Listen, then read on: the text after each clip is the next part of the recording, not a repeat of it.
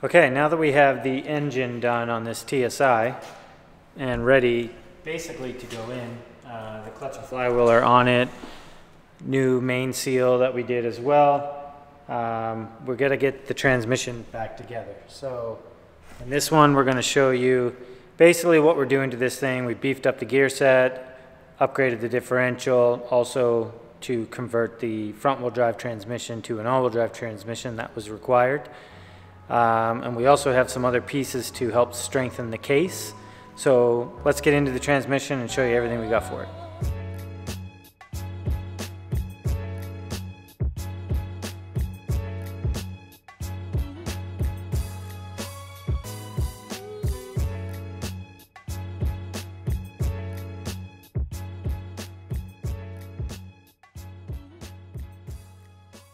It's time to move on to making this transmission all-wheel drive. So we got the all-wheel drive diff, which is a Peloquins diff that we're doing. And as we would have mentioned in, this series, early on in the series, and what you would have seen with my car specifically, the angle drive will bolt directly to these casings with these 4 bolt holes down here, or actually the other one's right there. But what's required in order to bolt the angle drive to that is the differential inside needs to be replaced to an all-wheel drive differential because of this spline section right here. So we got to get the case apart to do the new diff. Also, we're going to do shifter forks and, as you can see, gears. We're putting a gear set in this. We're doing like a 4 through 6 gear set. So this car is still a street car, so we got to kind of keep that in mind. We don't want to make it too difficult and too noisy for him to drive. But to do this beforehand isn't super awesome. But as you can see, we got some beefy gears to work with here. So we got to get the transmission apart and basically start separating the gears that we need to pull off the gears to swap into the new gear set. So time to get this thing apart and finally make this transmission all-wheel drive so we can put it on the engine and start building the manifold to finally get this thing back in the car. We didn't film all the nonsense trying to press off all the gears and put the new gears on. Where the press is, it's dark. The footage would have been garbage anyways, and it took all the hands involved to make it happen, right, Clayton? Right. So, as you can see, we got all the old gears off here. The new stuff is all on. Make some more noise. Well, it's just part of the deal. And then we got some new parts that showed up today. One is to strengthen the input shaft. So this bar fits in there. I'm gonna weld that up. That's gonna prevent this from flexing. This is... Make the noise with it. Oh, this noise? Hold on. This is how it... Oops. Oh yeah, that's a good noise. It's a nice sound effect. And we got the... So that's gonna strengthen that. This is going to go on the outside of the case. It's fancy bits here. And actually rides along this. Again, this is going to be mounted on the outside of the case. And it's going to ride along this to, again, prevent this from flexing. And then we got the last modifications to the case, which is the bars, which are where? Oh, over here, Clayton. Oops, sorry, smashed the camera. Yeah, in the case already, because we already drilled the holes. So we had to drill through the case. We found center, drilled the holes. And this is going to go on... When the other side of the case is together, this is going to go on the outside of the case. And again, you can show them on this. All right, I guess. We get a lot of spare trannies around. There is a lot of transmissions around, yes. So Flip this swing. Yeah, flip, flip, flip, flip. What? Flip, flip. Like that. It's going to go like that, and that's going to prevent the case from splitting apart. So we're doing everything. Do that again. This up and down or in and out. So we're going to do everything we can to try to keep this together for what this thing is being used for. Obviously, we still got to drill out the ring gear, get the new all-wheel drive differential in it, and then once we get the case finally drilled out, we'll start checking clearances and everything and put the transmission together finally. It actually went pretty smoothly, right, Clayton, the gears? Yeah, not too bad. One little butt pucker moment, Which one was that? remember? Yeah, that's just press fit, no This spline, one- no nothing. Yeah, this whole whole piece. This one here, and So- it's toyed. It's very, very tight. So we're going to continue on modifying the case and start getting everything buttoned up. We got the ring gear off the old diff onto the new diff. And also you can kind of see now what the difference is between a front wheel drive differential and an all wheel drive differential. If you're doing this all wheel drive swap similar to what we've done, we're using an existing front wheel drive transmission, but this is the key piece that's needed to make it all wheel drive and connect and actually spin the angle drive. So the case itself is requires the 4 bolt holes as discussed previously, but this is the main piece that makes it all function and work properly together. So we do have that ready to go. We have a new shifter forks and stuff going in as mentioned, and we do have the case modified, which I'll show you in a second. We did change some bearings out on some of this, so I do have to check the preload on a few pieces, but for the most part, it's ready to go back together. Oh, and this, I do have the billet insert welded into this thing now, so that's going to be as strong as it can be for an OEM input shaft. So let's get to the case. So we got the case, obviously there's no gears in it, it's just dry, kind of mocked up. And we got it modified to handle this brace that's going to go all the way down through these 2 shafts here. And now we have to modify the outer case to put this brace on. So it's going to go somewhere like this on the transmission, roughly around there. And what happens is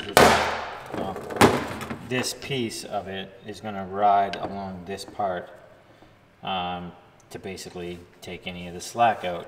Again, for the little bit extra money to do the few things that are known to help a little bit at least on these cases, it's only a few $100s, and since everything was apart, to do the gear set and the all-wheel drive diff and stuff, it only made sense to kind of spend a little bit of time to do all this stuff to try to help it out as much as it can. So, time to get this all apart. I'll just put a couple of these gear sets in just to get an idea where this piece needs to go on the outside of the case, but I kind of know already it's got to go like right here. But just to give me a little peace of mind, we'll check all that out and then I'll start drilling and modifying the case to fit it. Okay, so we got this fitted. The only thing that's you got to watch out for is just the sensor. It's really close, but the car's right behind me. I literally just put the transmission on the ground and plugged the connector into it, so it's going to be no problem sitting like this. So the whole point of this is that this piece pushes on that brass pin, I guess you want to call it, and it's going to push up against the shaft. And this piece here is actually going to go on the inside of the transmission and bolt into this outer piece here. Kind of sandwiches it together. Obviously get to put a bunch of sealant and stuff on there. But yeah, that's the whole point of it. So we just got to drill the 4 holes to screw this piece into that on the inside. They're just going right through and the screws are countersunk in. And then this piece will be done. And we can start doing final cleanup and final assembly and then check the backlash and stuff like that on it just to make sure everything's good with the diff. Okay, now onto the case. On the bell housing side, we had to drill out 2 holes that this support bracket or support piece, I don't even know what you want to call it, it's going to support the outside of the case, is going to come up through and go through the 2 stacks and then sandwich the 2 halves of the case together. Also, we put this 3rd and 4th gear support piece. We had to drill through the case. As you can see, this piece, as I probably showed earlier, goes in through here. Yes, the sensor still fits. I already tested it. and it's going to ride along this. And this, now that I just noticed, try to do this with one hand, get this input shaft in here. It needs to be clearanced ever so slightly,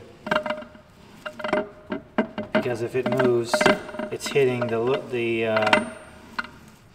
little tiny screw down there. So I do have to clearance that first before we go any further.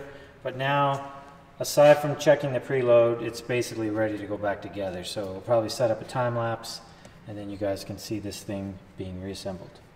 All right, next in this thing. So I usually use, to get these out quickly, I just run the TIG over the race. It basically shrinks it, and then you can pop it out really easily. So we've put the new races in, removed the shim, put the new races in, measured essentially the lash or the movement that the differential has in it now. And now we have the proper measurement for the proper size shim that needs to go in there to have the correct preload on the differential. So a lot of messing around. Either way, we got it. We're ready to put the new shim in, and we got to remove the race obviously and put the new shim back underneath it and finally get this thing back together. I've probably said finally put this back together like 10 times, but then I always remember the next thing that we got to do. Okay, so we got the new race out, and I have my stack of shims, and I've already measured out the shim I need. So this is going to go, trying to look through the camera and do this at the same time. This is going to go in here, and then the new race is going to go back in, and then that way there's the proper preload on the differential once it's all back together. So it's a bit of a pain to go through all these steps, but it is what's required to make it the proper way, make it correct. So it's time to get that shim in, get this pressed back in, and then start assembling the gear set and stuff. It's together. So one last check on everything before I put the cover on it and actually seal it all up. But the new shifter forks are in. Everything shifts between gears properly.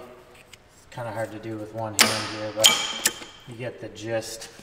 So now it's ready to seal up, and I already test fitted the case to make sure that nothing was hitting.